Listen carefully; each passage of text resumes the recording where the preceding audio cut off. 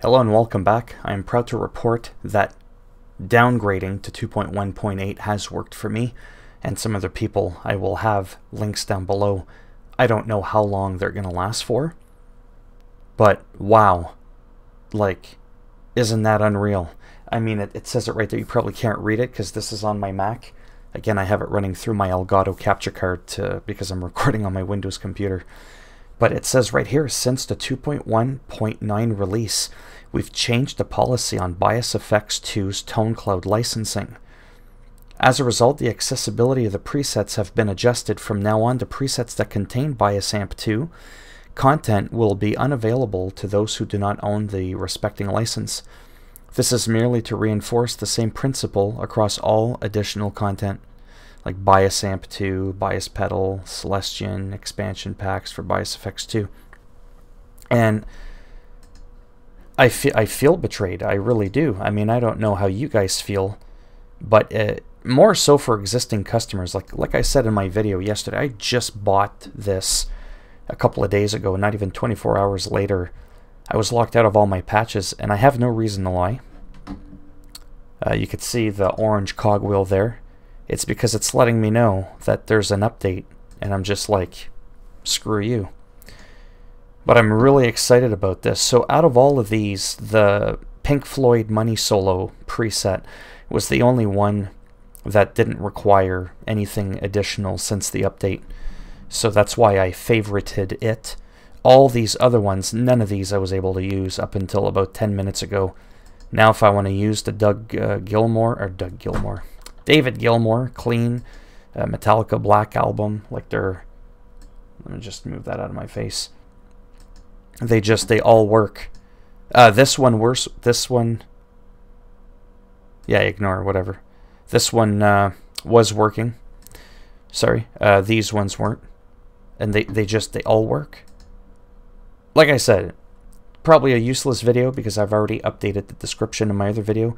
I just felt the need to kind of rant and get this off my chest. I've been playing guitar on and off for 30 years, and I would neglect it several years at a time. I'm not that great, boo-hoo. And just recently I bought, a guitar fairly cheap. And this helped with the immersion, right? The immersion factor of sounding like your favorite guitarist or whatever tone that you really enjoy. And it really added to the experience. And I had, like I said, spent $150 because I bought the Bias Standard and I bought the Metal Pack. And there's a lot of tones that I was like, oh, I'm, stuck behind paywall where I need to either upgrade to the Pro or the Elite. But I knew that going into it, right? But then when you get hit with a second paywall and it's like, now I need Bias Amp 2, it's like, no. I'm not saying it's fair for new customers purchasing it from today moving forward, but I think, no offense, especially existing customers, we had no forewarning. I didn't see anywhere online anything about that this was going to be their new business practice. We didn't get a forewarning. It's not listed right there now.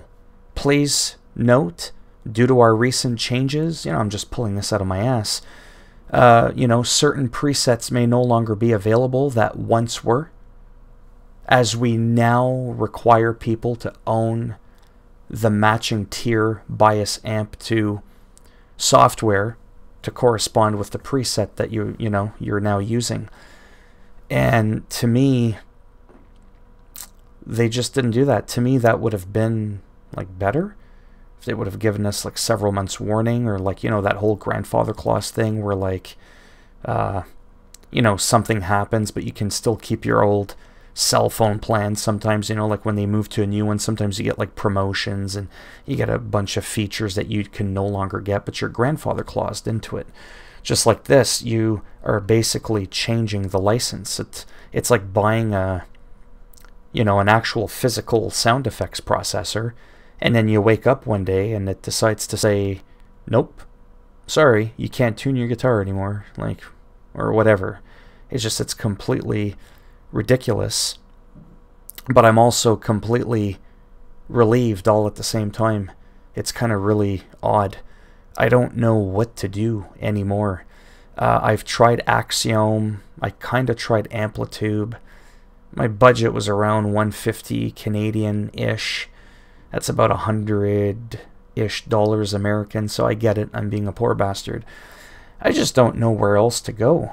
You know, one of the biggest things, and while I'm rambling here, is, you know, the UI. What I love about Bias FX more than anything, first of all, I have it on my iPad, and it works great.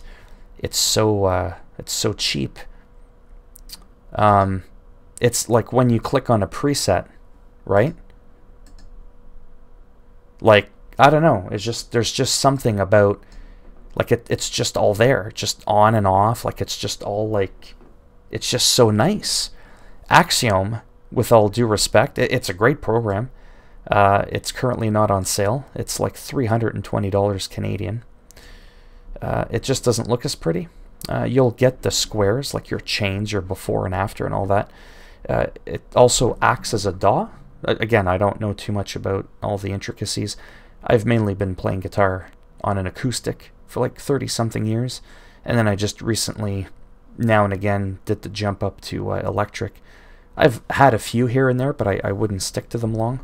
This kind of crap always seemed complicated, which is actually why I'm on a Mac.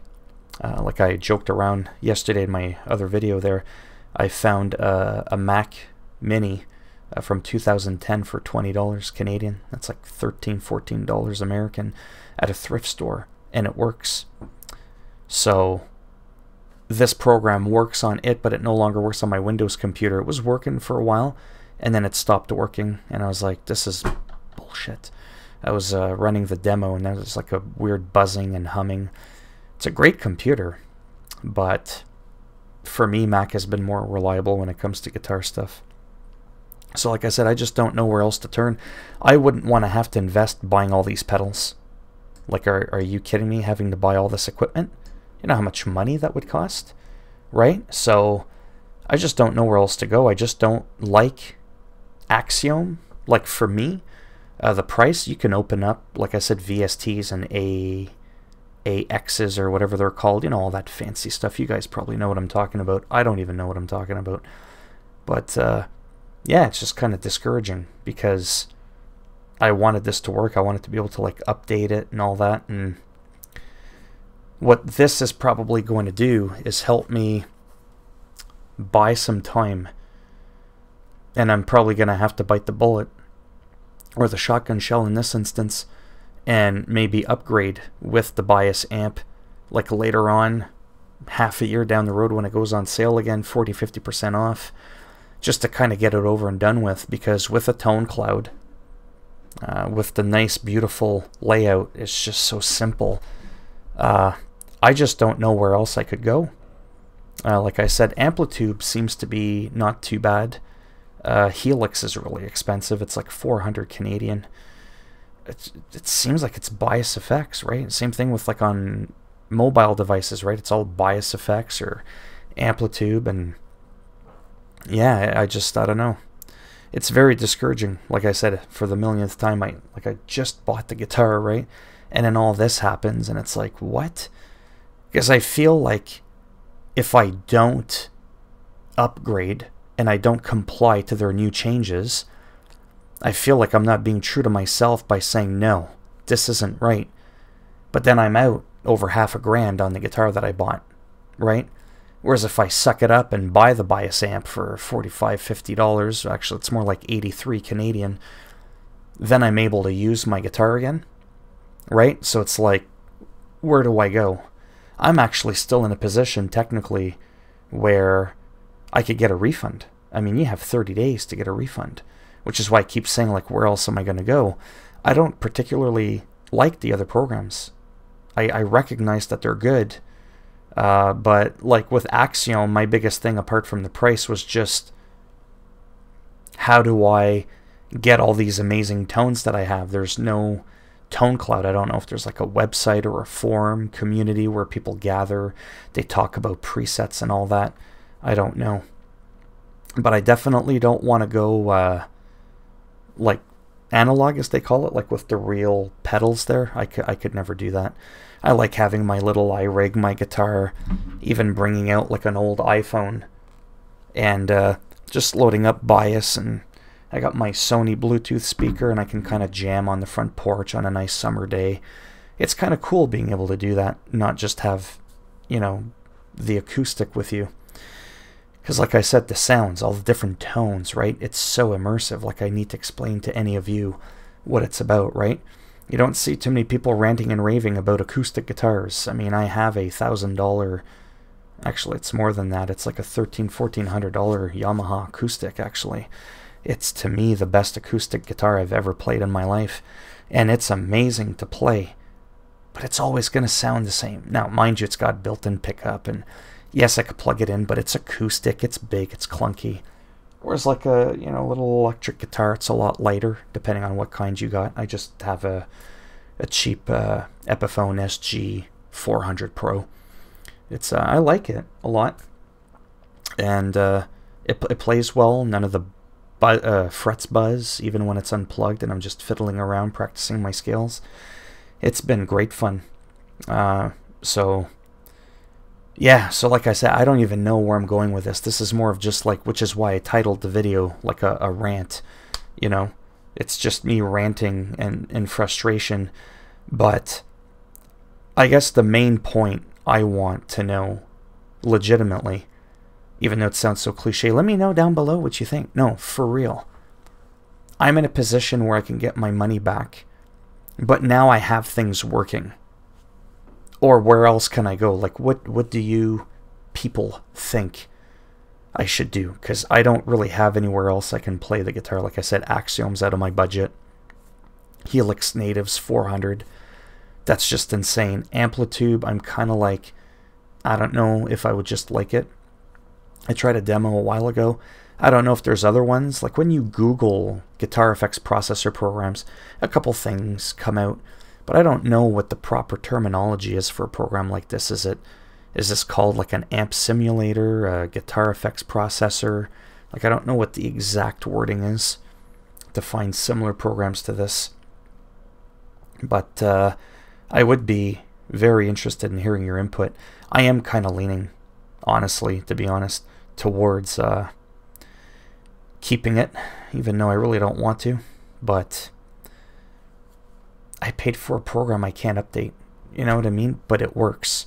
Or do I update it, but then spend the extra $80 Canadian? Oh. Anyways, I'm going to stop here because I seriously don't want to sound like just someone who's complaining, even though that's pretty much all I've done. I'm just glad that I called this a rant, because that's what it is. It's my journey into playing guitar again, and it's kind of rocky. This is part of the reason why I stuck to just playing acoustic as well, because throughout the years here and there, like the odd couple time I'd get like an electric and try to play with some sort of effects processor or whatever, I just always had issues. I would download these demos and nothing ever worked on my Windows computer. Then I would try ASIO for all. That was a headache. And like I said, I have a fairly good Windows computer. I guess not good enough because it won't let me do what I want to do. This $20 thrift store Mac Mini does. So anyhow, sorry about the rambling on all over the place. It was very convoluted. But at least I put it in the title that it's a rant, right? So that you're not like thinking this is clickbait. And I think I got to the point fairly quickly. I mean, hey, ding, look at the description box, check out the download links. I want to emphasize that, which is why I'm making another video. I don't know, maybe it'll get shot up to the top of the search results, I don't know, so that people have a chance to downgrade if they have to. That's really the main focus for you about this video, and then for me it was just to get this built up anxiety and frustration out, because to me this is like a huge outlet. I have really bad issues upstairs and sometimes just vocalizing it and just getting it off my chest is therapeutic. So thank you if you tuned in and actually listened to the whole thing, 15 minutes. maybe you're just as crazy as I am if you actually sat through this whole thing, because I don't even remember 90% of what I said, which is why I'm going to stop talking now so that I don't end up repeating myself. It's bad enough that I ramble and go on in a circle, but I don't want to, like, repeat myself. If it's like a spiral, and okay, I'm just going to stop there. Take care. If you liked the video, give it a thumbs up. If you didn't like the video, give it a thumbs down. And I'll make sure when you load up 2.1.8, it forces you to update to 2.1.9 when you try to use the tone cloud. It's a joke. And if you want to subscribe to the channel, naturally that would be great.